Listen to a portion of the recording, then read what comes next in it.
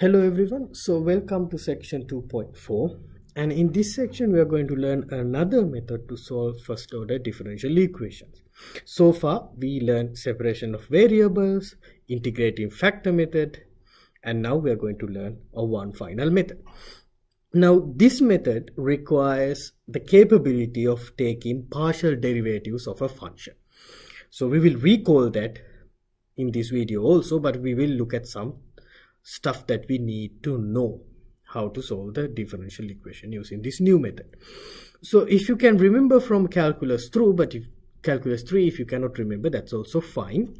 Let's say we have a function z where it's a function of x and y, a 2D function, and let's assume that this function have first order partial derivatives or exist first order partial derivatives in the xy plane on a certain region of an xy plane. Then we can write this function as in this form. We take the partial derivative of the function with respect to x, partial derivative of f with respect to y if they exist. We call this form the differential, not the derivative, okay, the differential of the function c. Now if the function c is a constant, then this dc will be 0, so that's a special case, and that is the special case that we are working with in this section. Okay, so we say that it's a constant function is equal to a constant. Okay, now before we move on, let's recall how to take partial derivatives. So we have function, let's say 2x square minus 3xy square plus y square minus 1. This is a function f, function of both x and y. Now let's say you want to take the partial derivative of f with respect to x. Now the difference between partial derivative and ordinary derivative is that when you differentiate partially with respect to x, you treat all the other variables except x as to be constants. So here there are only two variables, x and y. Now you differentiate with respect to x.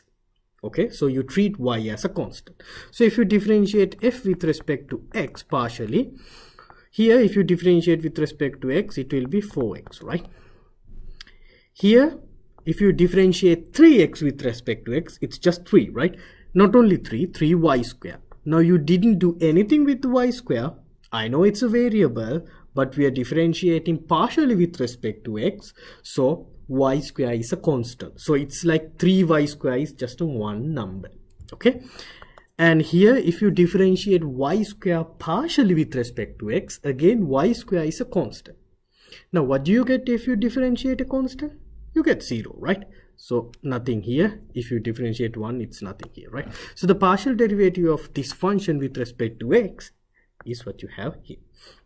Now let's differentiate this function with respect to y partially.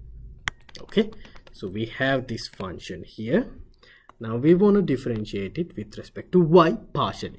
Then what do you think? Okay, I'm differentiating with respect to y. My x is a constant. Okay, so 2x square, if you differentiate it with respect to y, it's 0. Minus 3y square, if you differentiate it with respect to y, this 2 will come down, so it will become 6x. X is a constant here, 6xy. Now you differentiate y, it's 2y. If you differentiate 1, it's 0. So basically your partial derivative of f with respect to y is this function. Okay, so that is the partial derivative quick review of the how to take partial derivatives. Now let's learn the key important things in next video. Thank you.